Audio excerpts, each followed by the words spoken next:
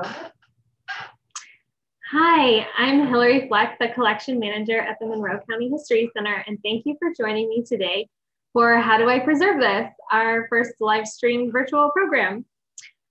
We had several entries asking how to preserve their family treasures, and so we decided we would do a virtual program like this to give some tips and pointers about how to preserve your family documents, photographs, quilts, textiles, wedding dresses, toys, all kinds of things. So we're going to talk about a wide range of things today, very briefly, but I hope that this will give you a good base to go off of. And then there are other resources that we have that will be linked to in the notes. And so you can look for supplies and other information to help you preserve your items that if you have further questions.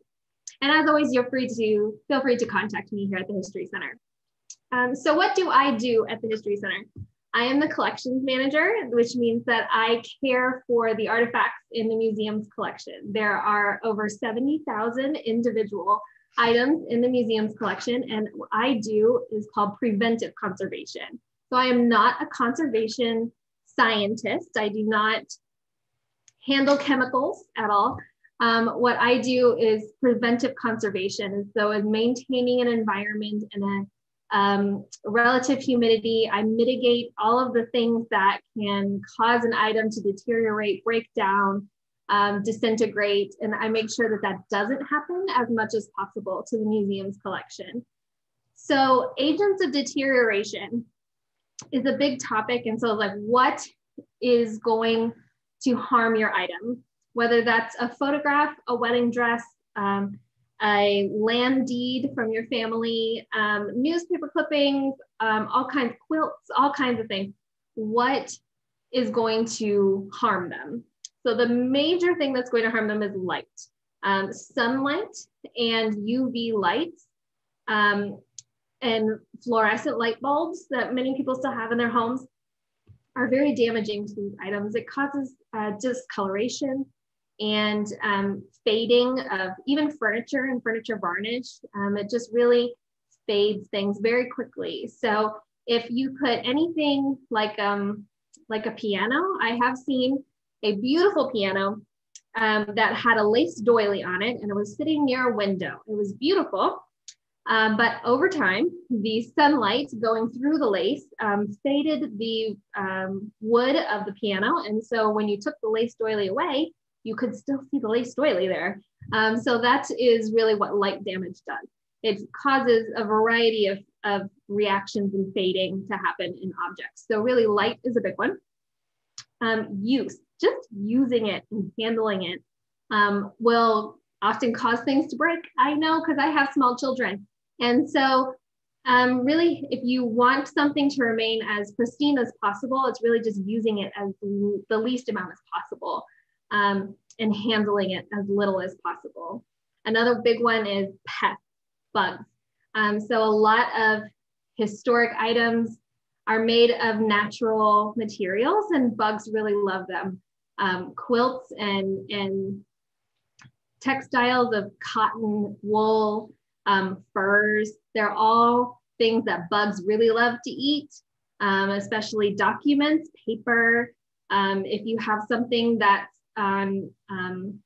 old enough, that's vellum even, that's very old, but leather, things that bugs will just love to eat, these natural things. And so just monitoring those and making sure that bugs don't come in anywhere near them is really important. Temperature and humidity control is also very important. In Indiana, we know that it can be 20 degrees in the morning and 85 in the afternoon. And those large temperature swings are really not good for artifacts. And for things like wood, it can cause wood to swell and shrink. And if you do that enough, very often swell, shrink, it'll cause things to break. And so really making sure that the temperature and the humidity especially is also under control.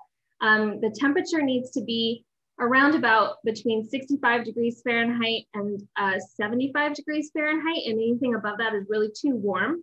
And then for humidity, it really needs to be between a 40 and 50% relative humidity. And that just keeps everything as stable as possible. That's also where humans are pretty comfortable. So it's a lot of where you're comfortable is usually where the items are comfortable.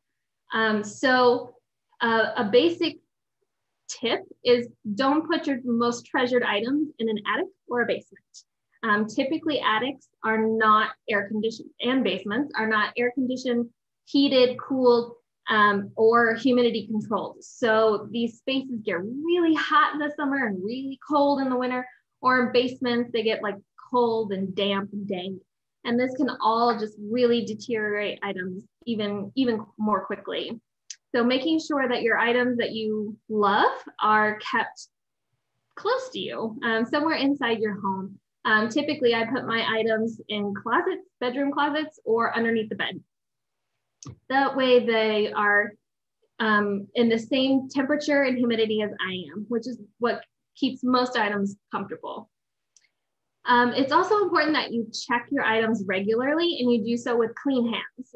So if you want to keep things like photographs and other documents like that, you'll want to make sure that you have clean hands when you handle everything, and then checking them regularly. So regularly is not like weekly. You'll want to check them twice a year, just to make sure if it's something that you have in storage, just to make sure that bugs haven't decided to move in or any other critters. You can also check and make sure that mold has not decided to grow on anything. And then if something has happened, you can take care of it very quickly.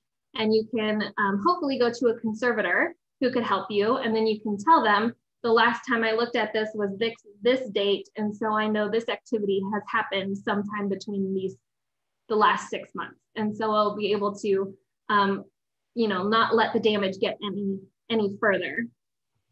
And then also, like I said, just handling items as little as possible. And there are different methods to do that in conservation and in museums, is such as framing things. And then we have some other storage items that make them visible. So I can share those with you later.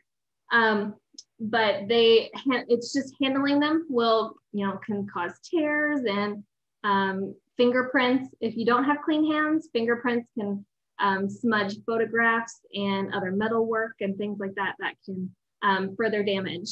The oils on our hands can further damage the items. So now that we've got some basic tips done, I'm going to go over some documents. So when handling documents, it's important that you handle them as little as possible and to store them correctly. So if you have a document, say I have this newspaper clipping about the Full of Pep store in Bloomington. And so I have this newspaper clipping and I want to keep it forever. And so I'm going to handle it as little as possible. I have just washed my hands, so I can touch it, but I'm going to handle it as little as I can. So, on the edges, and try not to rip anything. But it's important that if it does rip, you don't use tape. Tape, the adhesive in tape, which makes it sticky, is a chemical that will continue to eat at paper, at photographs, at newspaper clippings. It will just eat it away. So if you want to keep it forever, do not use tape. Also, do not laminate it. That is also not good. The lamination will also continue to eat away at this, and you will never be able, it will just disintegrate. So paper clips and staples are also not ideal. They work for the short term, but paper clips, metal paper clips, when they get into a situation of high humidity, they tend to rust.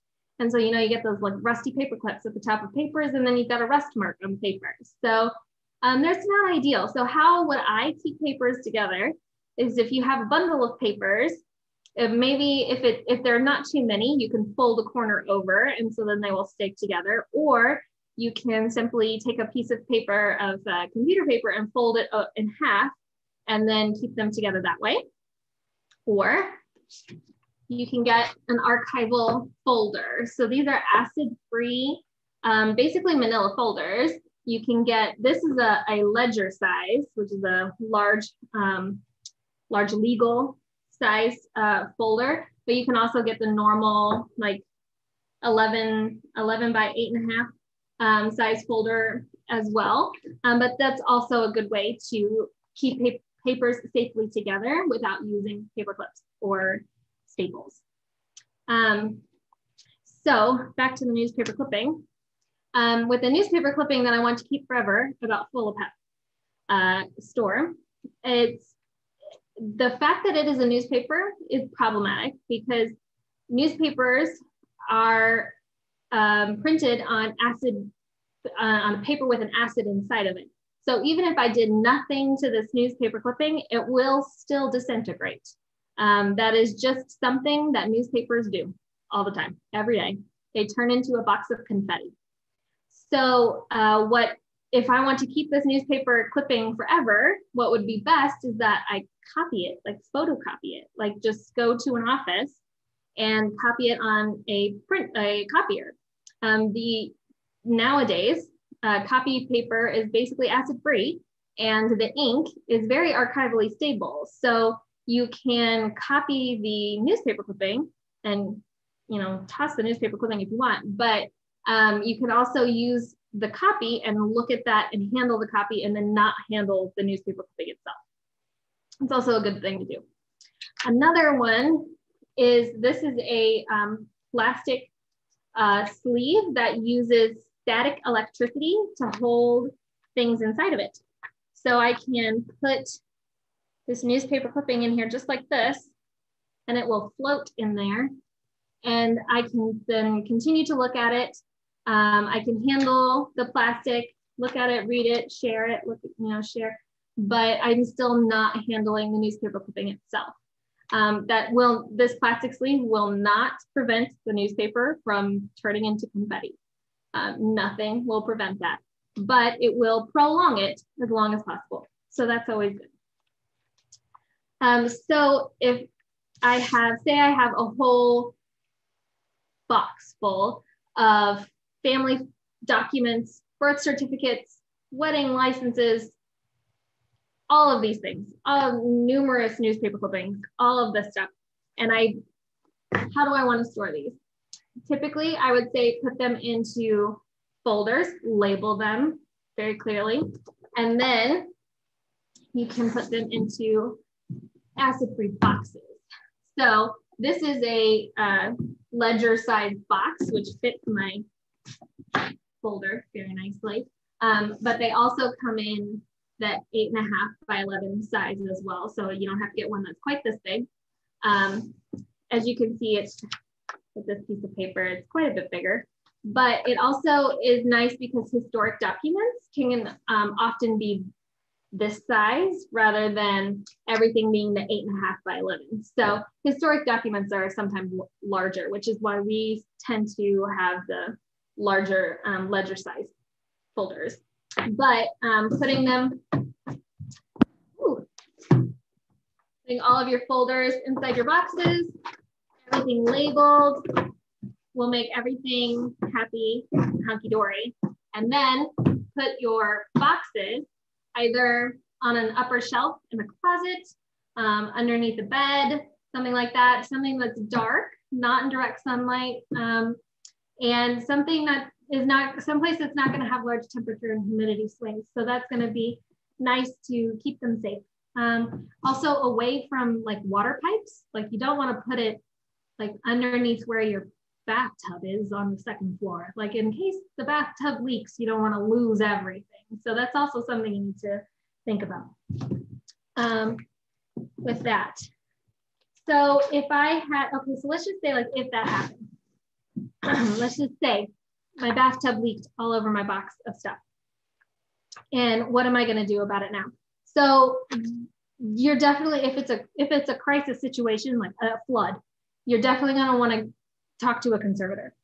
But a basic, like it got damp and I didn't notice it for a couple of weeks and now they're looking kind of weird. So mold can grow pretty quickly. And so it's important to stay on top of things and know where you keep your things as away from water as much as possible. But if you do have mold growing on your documents, it's important that you decrease the humidity as quickly as possible, get a dehumidifier, air them out. Like if it's a book, make sure that you leave it so its spine is down and the pages are up so they can, so air can circulate between the pages and all of the water can come out of the book. And then basically if there's mold growing, you're gonna want to possibly freeze the items so that it stops the mold from growing. It doesn't kill the mold. Well, it kills some mold, but it's more of stops the mold from growing. And then you can take a vacuum or a brush and kind of brush the document as clean as possible. A conservator would be able to ensure that it's completely clean, but at home, it would be able to just get it as clean as possible and then just make sure that doesn't happen again, because you can, if your HVAC goes out, it's one of those unbearable September days in Indiana where the humidity, it just feels like you're swimming when you're walking outside. You can have the mold can start up again and it could spread to your entire box of documents. So it's important that anything that you think is questionable, you isolate it and put it in a different box. And just in case that if mold starts to grow, it doesn't decide to vacation on your other items as well.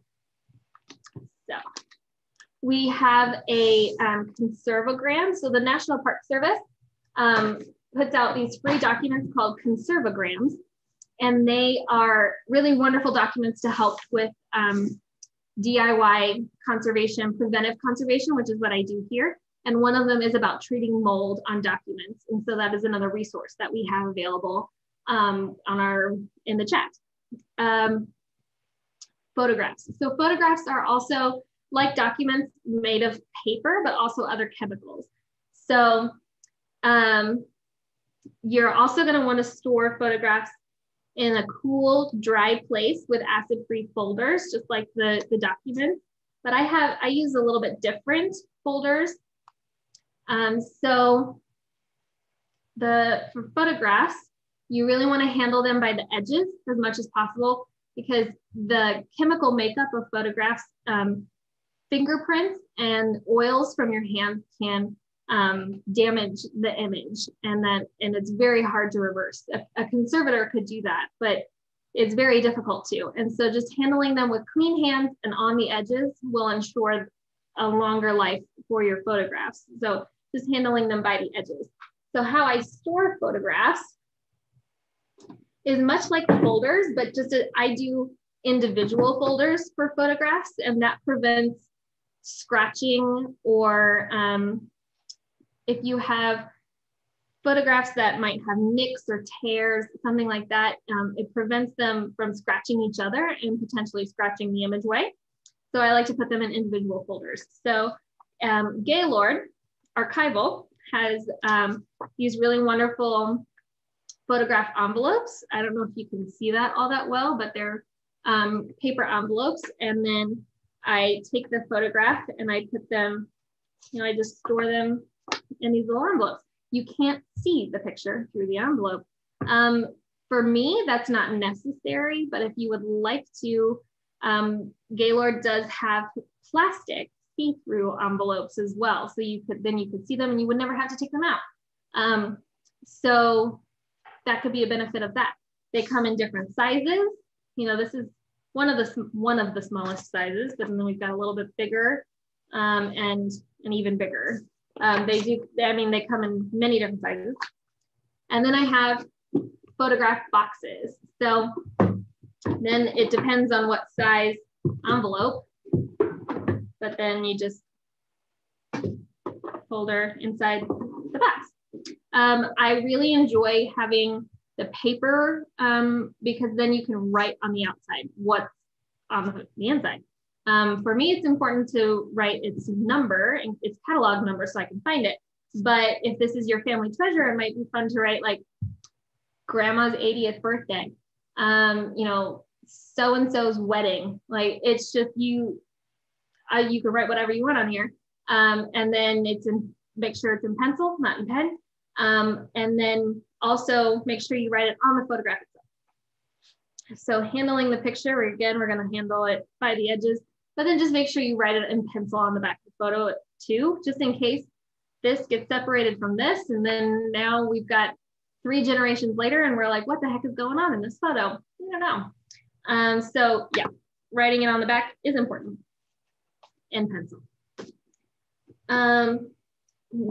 Now, okay, so that's if I want to store my photos.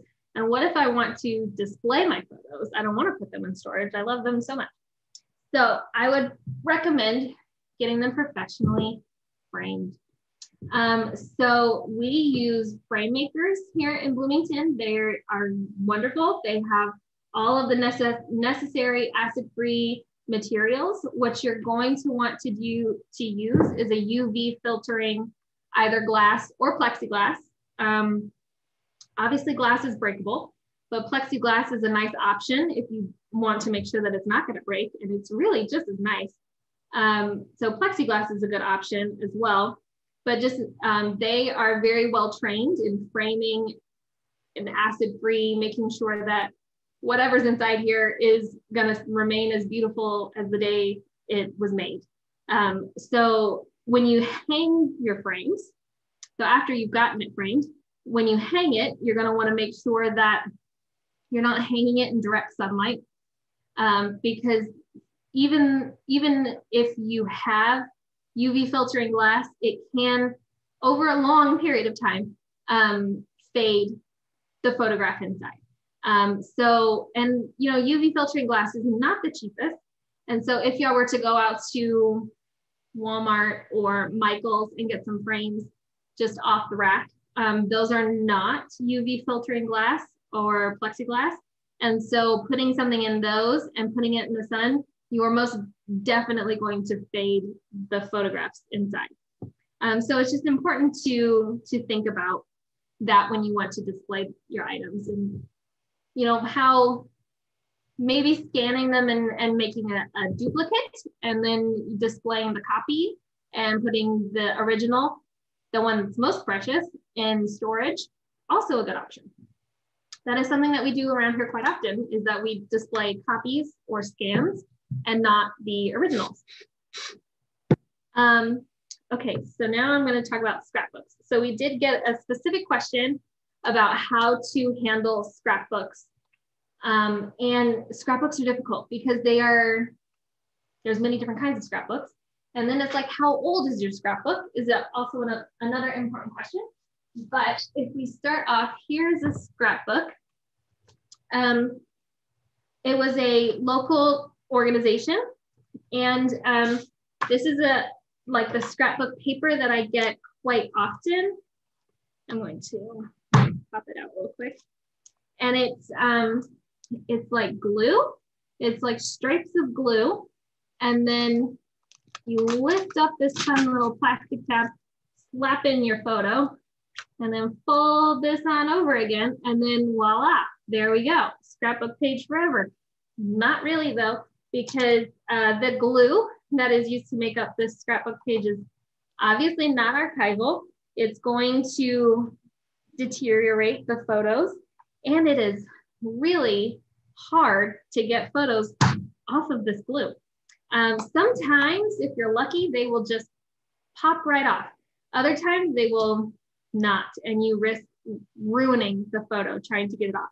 So I would be very careful if you are going to try to remove photographs from this type of scrapbook yourself.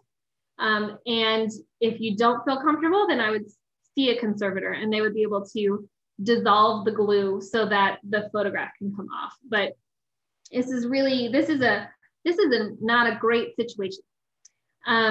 Here at the museum, we don't like to accept scrapbooks like this because they'll just continue to disintegrate. So what we do is we scan them. So you have the digital copy of all the photos. You have the copy of the arrangement, even if, you know, they add fun, unique characteristics. And we'll have the digital copy of that, and then we can give the original back to the donor. That's typically what we do, is just because there's so many photographs and it's so difficult to get them out of this scrapbook that they'll just continue to disintegrate. So that's one scrapbook that I see quite often. If you have an even older scrapbook, so around the turn of the 20th century, between about 1880 and 1930, that like 50-year range, cabinet cards were a very popular form of family memento portrait photography. And then photo albums came along to store them. So this is a large photo album that was made around about 1880. It's got leather, decorated leather on the front, a metal closure here on the side. It's got, I don't know if you can tell that that's a little bit of a shimmer to the pages there. But then the pages, see, it's already come apart. The pages are designed to hold these cabinet cards. So you probably have, these things are probably inside of this album. We have, because of the extent of the damage to this album, we have removed everything from this album. But if you could keep your photographs in here if you like, just know that they will start to yellow and discolor because of the acid that's in the paper, the acid that's in the glue holding the spine together, the chemicals in the photos, everything's really just not, they don't like each other all that much. And so they will just continue as time goes on to fall apart. So we have removed everything from the album. And what's generally important in the album is not the album itself, it's the information that's in the album. So if you know who, say this is Uncle Joe from 1880, it's important that on the back of the card, you write the name in pencil, because that's generally what the important information in the albums are. Okay. All right, so that was, oh, I do want to say, if you would choose to keep everything in the albums that you want, the album is important itself, you can interleave, so you can put like one page and then put unbuffered tissue paper. So you can put a page of unbuffered tissue paper, then the next page, then tissue, then the next page, then tissue. That's called interleaving. And so you can interleave some acid-free unbuffered tissue paper in between each pages too, and that will help. It won't prevent things, but it'll help. All right. Next, we have textile. So we store textiles in a variety of different ways at the History Center. So often our clothing collection is stored in acid-free boxes. Gaylord Archival has large, I can't remember what they're called, quilt boxes or textile boxes, they're big. And so you can buy large boxes with tissue paper, and I think they even have a kit that comes with tissue paper, which is nice. But you can just fold your clothes, put them in with the tissue paper, and then just store them under a bed, in a closet, that sort of thing. And then just regularly check them. You are going to want to take the lid off the boxes to check them. So it can get a little bit of air circulation before you shut it. And again, boxes like keepsake boxes for wedding dresses are really not good long-term. You're going to want the dress to come out and breathe. And then oftentimes in the, around, I would say the 1950s to 1970s, and then you get into the 80s when I guess that's still very popular, then the dry cleaners would often include plastic or something in there that is not archival, like a not good archival plastic, like a bad dry cleaner plastic. And so you're not going to want that to stay in there forever next to your beloved wedding dress. If you would like your daughter or daughter-in-law to wear it, you're not going to want to store it in a keepsake dry cleaner box. You will want a acid-free textile conservation kind of box, which can be very large. So what another way to do that, which is, this is how we store wedding dresses, is hanging them. So we hang the wedding dresses on padded hangers that look like this. So it's a metal hanger, and then it has unbleached cotton muslin around the outside, and on the inside is cotton fiber fill, like you would for a quilt or stuff a pillow, something like that. You can get them at JoAnn. You can get both of these at JoAnn. And then wrap the hanger, and so it's padded and comfy, and the garment isn't resting directly on the hanger. And then we have, so the dress, you can see the lovely wedding dress here. It's on a hanger, and then it's also underneath a dust cover. So this is also made of cotton muslin, and it's actually like basically a dry cleaner bag, but there's a slit in the front so we can get it over the top of the dress. And it's the entire length of the dress, front and back. We've got a little bit of a shoulder seam here, but yeah, it's a nice dust cover with the unbleached cotton muslin to help, and then hang it. And so this lets air continue to flow through. A dry cleaner bag with the plastic does not allow air to flow through. So if there's any kind of mold in there, it's just gonna keep growing and growing and growing. But this allows for air to come in and out, and dust to not accumulate on your wonderful heirloom textile.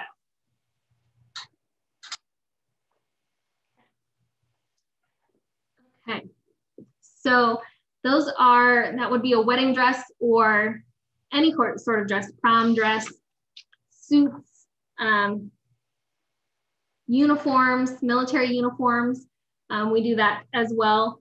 But say I have a quilt. What do I do with my quilt? So I'm going to use this baby blanket as a fake quilt. So you can fold quilts and put them in archival boxes or into, I have a cedar chest at home, but I make sure that the quilt does not touch the cedar of the chest. That's important because the cedar, the wood is acidic and it will stain and discolor any sort of fabrics that it comes in contact with for a very long time.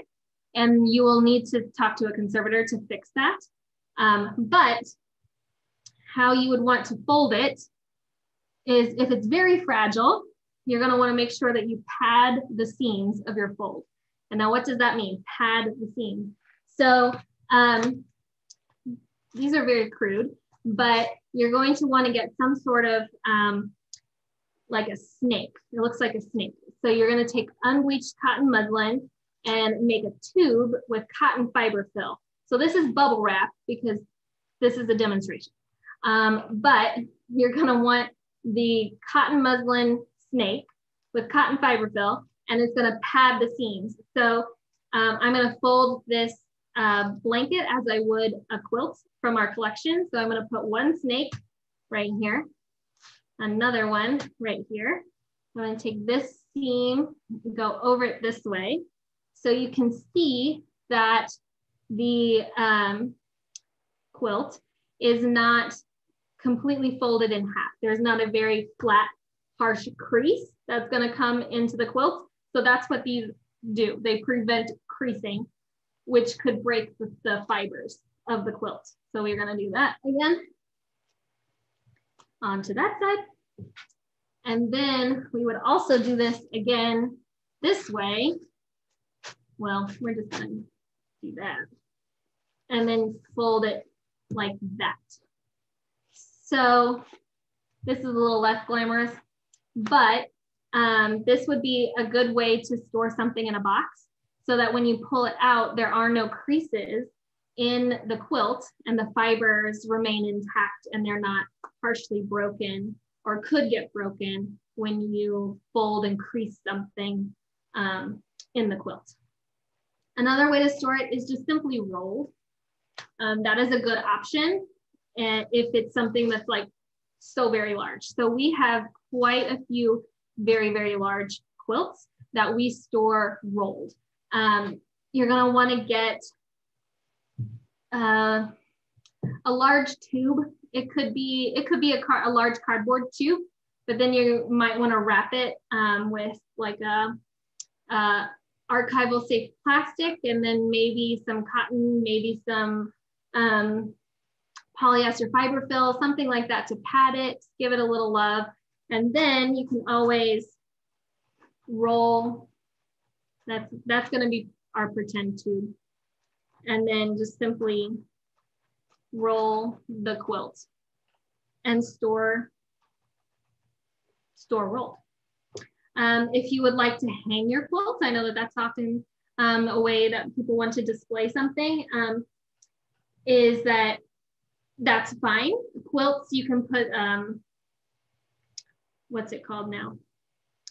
A sleeve on the back, a hanging sleeve, and you just make sure that you display anything, any quilt, any textile away from direct sunlight, like absolutely no direct sunlight that will discolor it. And you're gonna wanna check it frequently for dust if it's hanging. To take care of dust, you'll just want to vacuum it occasionally. If it's fragile, you'll want to low suction vacuum it. And just make sure that you're careful that if there's anything adorning it, you're not going to suck that off, anything like that. Just making sure that you're careful when you do that. But vacuuming any dust would be important to do regularly. Okay. We did get a question from somebody ahead of time about smell, that they had a wedding dress that even after they aired it out, it still smelled. That's common, especially if you were to inherit something from a smoker. And so getting that smell out can take a lot of time. But something that does help and speed along the process is kitty litter. So that's fun. What you do is you kind of create a sealed chamber. And what I have done is I've taken like a coat rack and I have covered the coat rack in like a heavy plastic and then duct taped it close so it was sealed. Everything was sealed inside. And then you put a tray of kitty litter inside, maybe 1 to 2 inches of kitty litter. And then the garment is hanging above. So, you know, it was a large coat rack. So then every week I would stir the kitty litter and just make sure that the dress doesn't touch the kitty litter, but I would stir the kitty litter so that new crystals and new odor absorbing crystals that kitty litter has would be fresh to take more odors out of the garment. And that worked really well. I think I kept the dress in there for, I think it was something like 3 or 4 months, and I turned it weekly and it was like nice when it came out. So hopefully that will help. If you do not have a coat rack and can't do something like that, you can take a large Tupperware, like a large plastic tote, and kind of do the same thing. You just might have to rig something up where your dress, if it was folded, which is also fine to fold the dress, wasn't touching the kitty litter. So if there was like some sort of like a cookie drying rack that you would put over it so that the dress wouldn't touch the kitty litter, using that would also help. And then you might want to occasionally fold the dress a different way so that more fabric was exposed at a different time, and that would help get some of the smells out. So hopefully that's a good and pretty cheap way to get some smells out. So toys and metals and plastics. So this is like, okay, I have a beloved toy that I played with, and I want to keep it forever. I have a teddy bear or a doll. So these are also often things that people want to save. And saving these can be difficult based on what they are made of. The basic advice I would have for objects would be to just store them in a cool, dry, dark place and make sure that you dust them regularly. So if I have this lovely little doll here, she is a composite doll. So she has a very stiff fiber body, and then her hands, her feet, and her head are the only thing that is ceramic about her. So she's stuffed with natural fibers, which would attract a bug like it's nobody's business. And so that is important to make sure that you monitor them and make sure that no bugs get in there. But really just making sure she's in a dark spot that's dry and no humidity gets to her, because the humidity can affect the glazing of her face and hands, and really just affect the natural fibers inside her body. And then mold, humidity can always breed mold. So you never know where mold is. It's crazy. The same goes with a stuffed animal, like the stuffed bear. It's just, you're going to want to keep them somewhere dark so that the fur does not continue to fade. And then dusting is important. So how do I dust a bear is a good question. And you're going to want to use a low suction vacuum to occasionally run it over the fur, or even just hover above the fur so you don't actually have to touch the fur. But dusting the bear is important. And just make sure that there's no sunlight. They're not getting into any sunlight.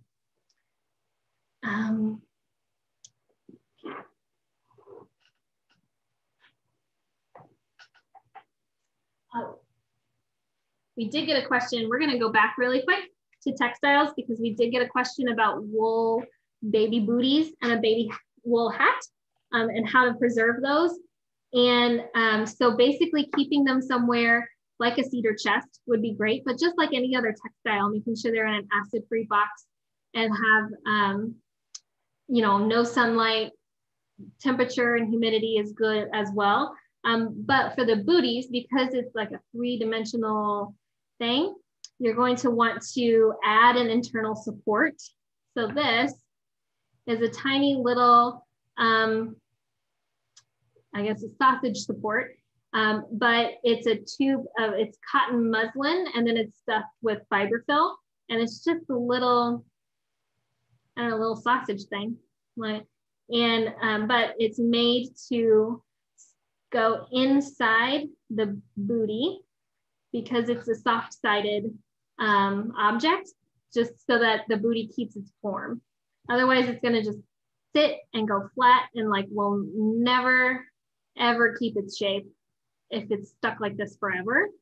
So making sure that it has that internal support is important.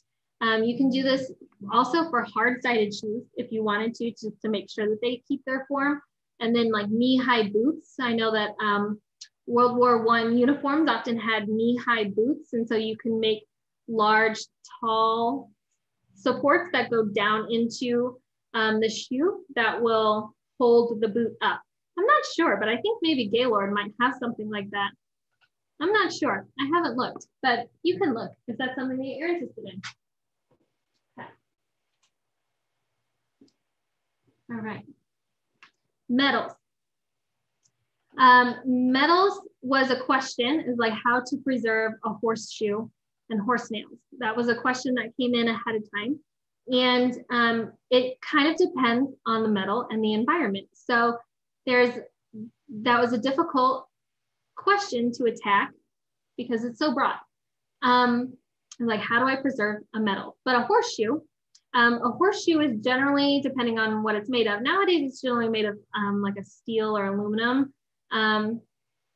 which is much more conservation friendly than what it has been in the past, which was like a bronze.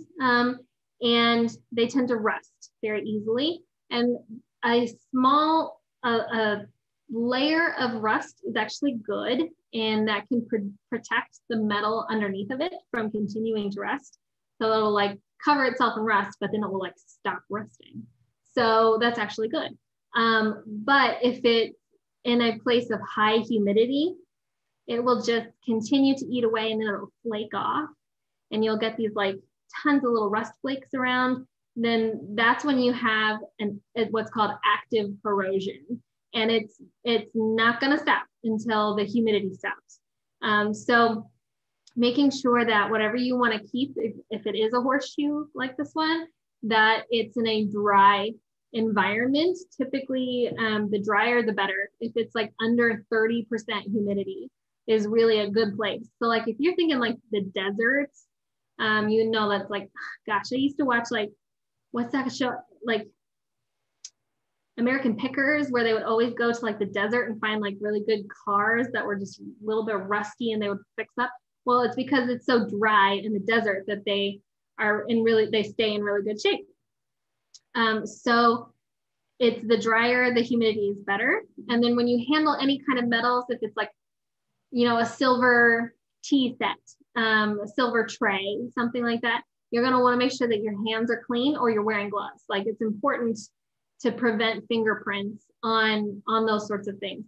Silver tarnishes very easily, but a layer of tarnish actually protects the rest of the silver from continuing to deteriorate. So a layer of tarnish is fine. And we have silver in the collection and it has a layer of tarnish on it, but then I leave it. And unless we want to display the item, if I display it, then I'm going to clean the tarnish off. But until that moment that we want to display it, I'm going to leave the tarnish on because the tarnish is actually saving it. So that's one of the weird things about metal. But yeah, if you have other questions about metal, feel free to ask me, but it's there's a wide range of things to do with metal. Okay, plastics. I do not have a plastic example, but plastics like Barbie dolls, other just general plastic toys, you know, like pop guns or something like that. It's just important to keep an eye on them and keep them in a dry, dark location. They can off-gas because plastic is made of just chemicals. And so the chemicals can react to each other and continue to deteriorate over time. There was a period of time in the 1950s that plastics were made that were actually very unstable. Those are discontinued now, but they break down very easily. They get those spider webbing, that's deterioration. And so it's just important that you monitor them pretty regularly. And if you do start to see like spider webbing or it just breaks off and is just very fragile, discoloring isn't important. If it gets sticky, if your plastic gets like a Barbie doll, if it gets sticky to the touch, that's when you know that it's the chemicals, the plastic is deteriorating. Then it's important to isolate it from other plastics because it's what's called off-gassing. And the off-gassing the gases can affect other plastics and cause them to break down more quickly. So it's important to just separate those from others that are not deteriorating. So yeah, there's a lot of things that you can do easily at home to help preserve your family treasures.